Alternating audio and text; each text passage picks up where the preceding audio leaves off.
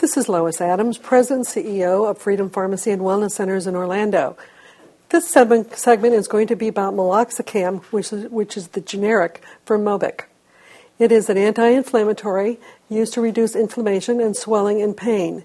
It's indicated for use in osteoarthritis, rheumatoid arthritis, and in juvenile rheumatoid arthritis. Tell your doctor if you suffer from any of the following conditions, for which Meloxicam is used. If you suffer from asthma, heart disease, or circulatory problems, high blood pressure, kidney or liver disease, or have stomach or other type of ulcers, you should not take Meloxicam. You should not be smoking cigarettes or a pipe or drink more than 3 alcoholic beverages per day. Always take Meloxicam with a full glass of water. Don't cut, chew, or chew the tablets because it does cause problems with the tablets, and they don't get into the stomach and intestinal tract and actually work well. When you're taking it, you should be taking it in an upright sitting position and wait at least 10 minutes before lying down after swallowing.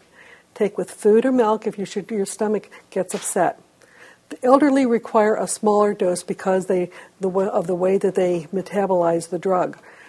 But when you use this drug to treat broken bones, you should also use it with a drug called tizanidine or Xanaflex, and you get absolutely wonderful results. Remember, one of the important things about Meloxicam or Mobic is that it can be taken once daily, and the side effects and the stomach side effects are very, very few. And that's a little bit about the drug Meloxicam.